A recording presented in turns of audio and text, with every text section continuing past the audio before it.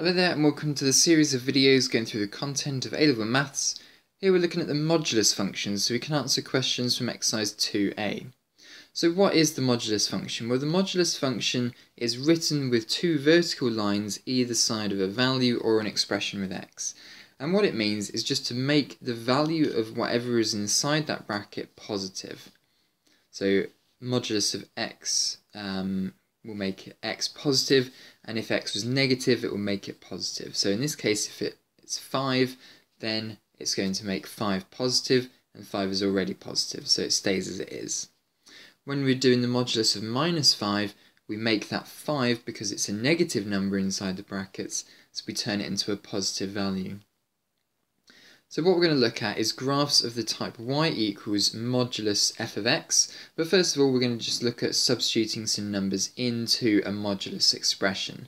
Here we have f of x equals modulus 2x minus 3, close modulus, plus 1, and we're going to substitute in the value 5. So do as you normally would, so replace x with the value 5, work out what's inside the brackets first. We get 10 minus 3 is 7. Modulus of 7 is 7 because it's already a positive number. Add the 1 and you get 8. But let's this time take the same function and substitute in minus 1. So times the 2 by minus 1, or replace x with minus 1.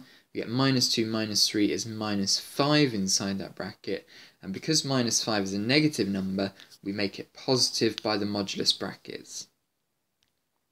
So we get f of minus 1 is 5 plus 1, which makes it 6. Okay, so now what we're going to do is we're going to look at the graph of y equals modulus 3x minus 2. So what we could do is we could sketch out a bunch of coordinates, x, minus 3, minus 2, minus 1, and work out values of x. And what you'll see is that for some of these values of x, you're going to get positive numbers out again. So for example, here you get 7, you get 4, you'll get 1, and then when you plug in 0, you're going to get 0 times 3 is 0 minus 2, that's minus 2 inside the modulus brackets, but when we take the modulus of that minus 2, it becomes 2. Same happens for minus 1, this becomes 5, this one here becomes 8, and this one here becomes 11. So somewhere in between here and here, the graph is going to reach 0, at which point we would normally start getting negative coordinates, but because the modulus symbol is around the 3x minus 2, it turns all of those negative y coordinates into positive y coordinates. Let's just show you another way that we can do this. If we've got 3x minus 2 as this graph here, before the modulus symbols go in, then what we're effectively going to do here, is effectively we're going to make all of these negative y coordinates positive, just like we did when we substituted in the values of x into our equation. So what you effectively do is you scribble out the bottom half and reflect it up to the top. Let me show you that again. We have 3x minus 2 as the line here. You take the bottom half of that graph, use your rubber, rub it out, and then reflect it up to the top half. Okay. So you can work out your x-axis intersection by setting y equal to 0, and you can always work out your y-axis intersection by setting x equal to 0. Okay, and that's how you draw the basic type of modulus graphs. In fact, this technique works for all modulus graphs where the whole function is surrounded by a modulus bracket. You draw the normal graph inside the bracket first, and then anything that's on the bottom, you reflect it up to the top. Okay, the question here is solve the equation modulus 2x minus 1 equals 5. So what we're going to do is we're going to use the graph, a sketch of the graph for this. Just a reminder, we draw the 2x minus 1 line, rub out with our rubber the bottom half and reflect it up to the top. Just like this. Okay. So this is effectively here the y equals 2x minus 1 modulus graph. Now we need to draw in the graph of y equals 5. to get the intersection points. And effectively what we're doing here, to solve this equation here, we're going to solve the intersection points of the two graphs. Okay, so the way we're going to do this is we're going to treat the right hand side of this graph as the normal 2x minus 1 graph, and we're going to treat the left hand side of this graph as the negative graph of 2x minus 1. If you can see, it's going downwards sloping, so it needs a minus on 2 on the gradient. And if we were to expand the brackets, it has a 1 on the y-intercept, so it's definitely going to be the minus 2x minus 1 graph. So the reflected line is now negative of whatever is inside the brackets. Your original line that hasn't moved by the modulus stays as it is. And now what we're effectively going to do is use two different equations to solve for these two intersection points. So the first one on the right hand side over here, solution A, is going to be solved by 2x minus 1 equals 5. It's the standard 2x minus 1 part of the graph. So add 1 over to the other side, divide by 2, and we get 3. Now what we're going to use for solution B is the negative value of our function, because this is the reflected part of the graph. It's going downward sloping, so it needs a minus 2 on the gradient, and if we were to expand the brackets, it does start on the y-axis at 1. So we're going to use minus 2x minus 1 bracket equals 5. So expand the brackets maybe, or times the minus 1 onto the other side, and you get x is minus 2. So that's how we solve modulus equations of this type. We draw out the graphs for both the right hand side and the left hand side.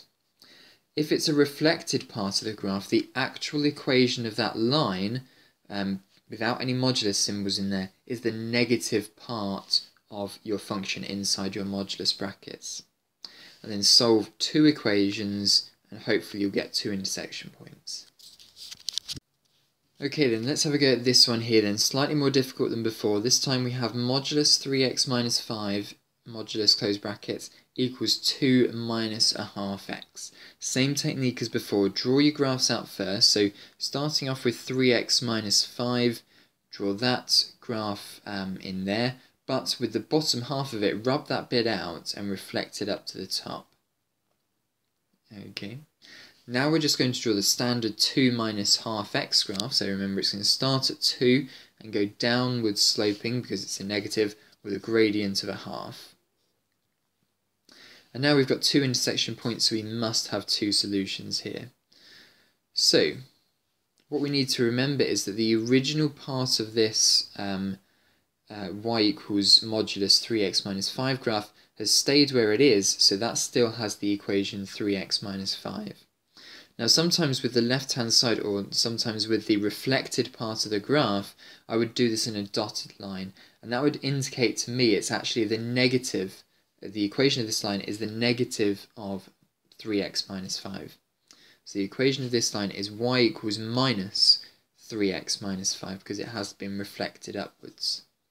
Every negative y coordinate has been made positive, so effectively all your negative coordinates have been times by minus 1 to make them positive. Okay, let's now have a go at solving the first solution, which is this one here. We'll call this solution A, and this is how I'd recommend that you detail your work in an exam. So put on your graph and mark up the intersection points that you're calling them different letters, and then show the equation being solved of those different letters. In this case, the solution for A is 6 over 5. And just do a double check to see if that makes sense according to your answer. It has to be in between 0 and 5/3, because that's the x-axis intersection point. Yeah, that's 1.2, this is 1.66, so yeah, that's fine. The second solution, B, is just with the standard 3x minus 5 graph. So we solve that as normal and we get x is 2.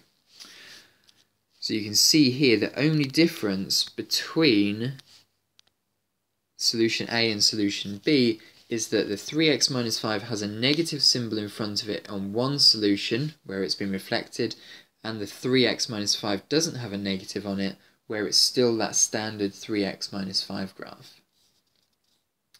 Final question that we're going to go through together then. Solve the inequality modulus 5x minus 1 is greater than 3x. So an inequality type question now. Exactly the same thing as we've done before. Draw your 5x minus 1 graph, reflect the bottom part upwards, and then sketch in the 3x line as well. So just think about the types of gradient that we've got on hand here. This red graph here has a gradient of 5. We know that because it's got a 5 in front of the x. With the blue line here, it's got a shallower gradient of 3. We know that has a gradient of 3 because there is a 3 in front of the x. So when you're drawing these types of graphs, take into account the gradient on each of these lines and make sure that the higher gradient has a steeper line on your graph. So let's go ahead and solve this now. On the right hand side of this equation is just the standard 5x minus 1 graph. And hopefully you've got used to this fact by now that on the left hand side, or the reflected side, this type of graph is going to be minus 5x minus 1. So let's go ahead and solve for the two different solutions. We have solution A and solution B. Solution A involves the negative graph that's been reflected upwards, so we need minus 5x minus 1. Solve this equation, we get x is an eighth. Does that make sense? Yes, an eighth is in between 0 and a fifth, so that's good. And then the second equation, solution B, is going to be formed by the standard 5x minus 1 graph. Rearrange this and you get x as a half. So we get two solutions here, x is 1 over 8 and x is a half. And the only difference between solving these two solutions is that the 5x minus 1 equation is a negative in one of the solutions on the reflected part of the line and a positive on the standard part of the line that hasn't been reflected. But then we need to find our final answer in inequality. Now we're looking for the red line to be on top of the blue line. So that's when we're in this region of the graph here, where the red line is physically on top of the blue line, and this part of the graph here. So we're looking for x to be bigger than a half, or x to be less than an eighth. So that's our final answer there. Okay, your turn to have a go at this question here then. Pause the video and try this one out. Okay then, let's have a go at this together, and the key to this question is a nice diagram. The first thing we need to do is we need to draw on the 4 minus 3 over 2x graph. So start at 4 and go down by a gradient of roughly 1.5. Now what we need to do now is we need to reflect the bottom part of this graph up to the top. So let's go ahead and grab a different colour. We're going to keep this line here, but then this line here is going to be the reflected part of the line. So in actual fact, when I've said the left-hand part of the graph needs a negative on it, that is not going to happen in this case here. It's the right-hand part of the graph that needs a negative on it.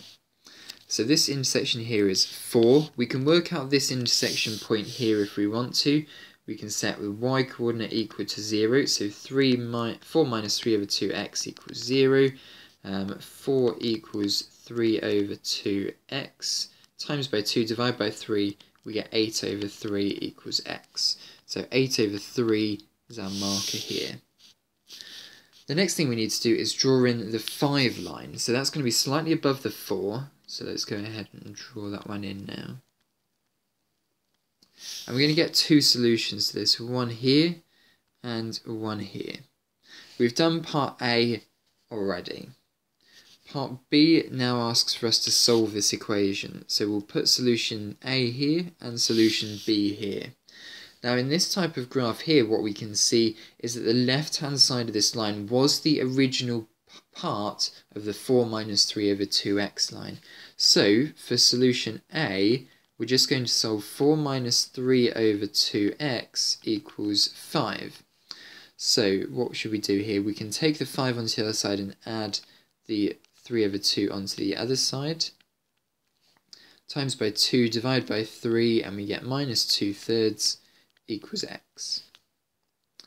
The second solution, solution B, comes from the reflected part of the 4 minus 3 over 2x graph.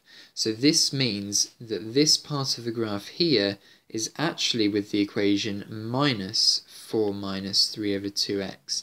And you can see here, if we were to expand the brackets, we would get a positive gradient, just like we do here. And if we were to continue this line downwards, we would get an intersection at minus 4. So the only thing that's different between our solving solution for A and solution for B is that the 4 minus 3 over 2x needs a negative on it. The 5 stays as it is because that has nothing to do with moduluses. Let's expand the brackets, so we get minus 4 add 3 over 2x equals 5. Let's add the 4 onto the other side, divide by 3 times by 2, and we get 6. So x is 6 is another solution to this equation here. Okay, hopefully that's made sense to you. Have plenty of practice from the questions in exercise 2a. Persevere through the difficult ones. Do challenge yourself on the later ones as well. Don't be comfortable sat in the easy ones. Thanks very much for watching.